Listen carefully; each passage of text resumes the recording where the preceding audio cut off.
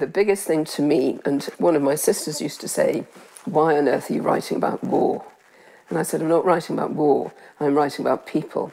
And what I passionately care about are all the people, whoever they were. Everybody was touched by war.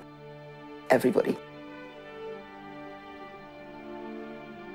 The Century Journal is a week-by-week account of the Great War 100 years ago to the week, authored by David Hargreaves and researched by Margaret-Louise O'Keefe. We spoke to the team, historians, writers and friends to share more about the project to you, the dear recipients.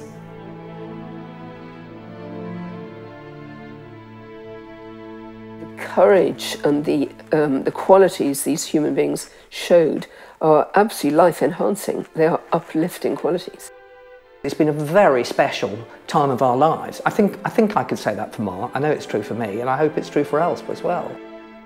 Yes, sometimes I'd be in the middle or at the end, and I'd have to ring David, and I might be crying.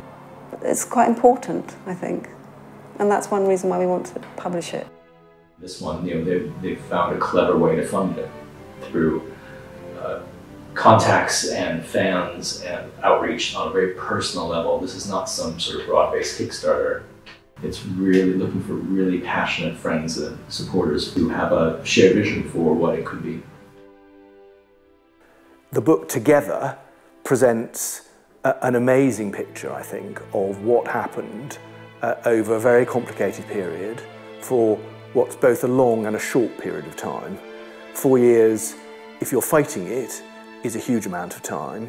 4 years, if you're writing it, is a huge amount of time.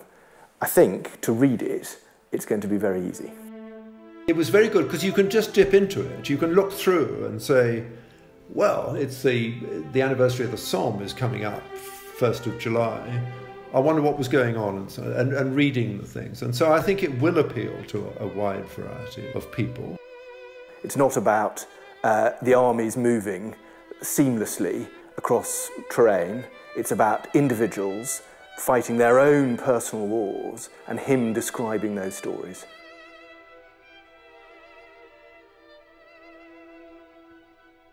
I greatly enjoyed some, the characters, but as I say, it's not just the diaries, it's through the letters. The Tsarina of Russia, she makes piety into a kind of a system of aggression, but she's desperately scared and lonely and frightened for her husband and children.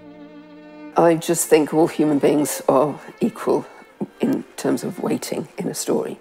Obviously the men were the fighters, but the women, without the women, the war could not have been successfully carried to conclusion. This is the image for me. Honestly now, can hardly look at it without wanting to cry. I get a feeling here. I've got 2 images in my life, and that is one of them that is so powerful, and I'll never forget it. It's partly because I've got 3 sons who are, early 20s. They were late teens when I was working on it, and you obviously can't help but imagine. It's the idea of life which, in our understanding, is cut short before its time.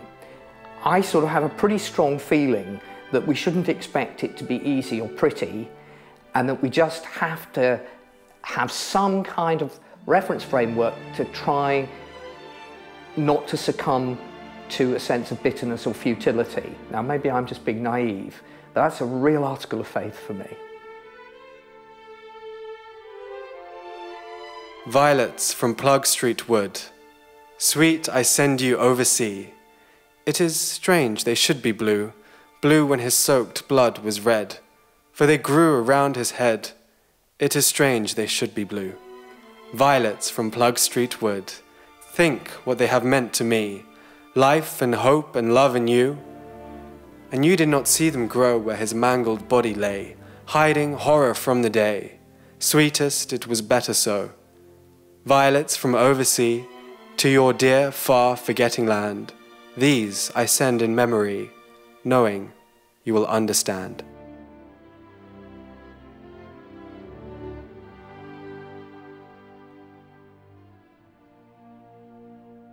The First World War has been something that I've always associated with David. I've associated it when he had a moustache, which is what he had when he arrived at Westminster. And I've associated him now when he's got maybe with, he would be the first to say, less hair than he had when I first met him. And that's what one gets from the book. One gets just this enthusiasm. Enthusiasm for the topic, enthusiasm for the people, and that David had as a teacher, both with the people we were studying, but also as students.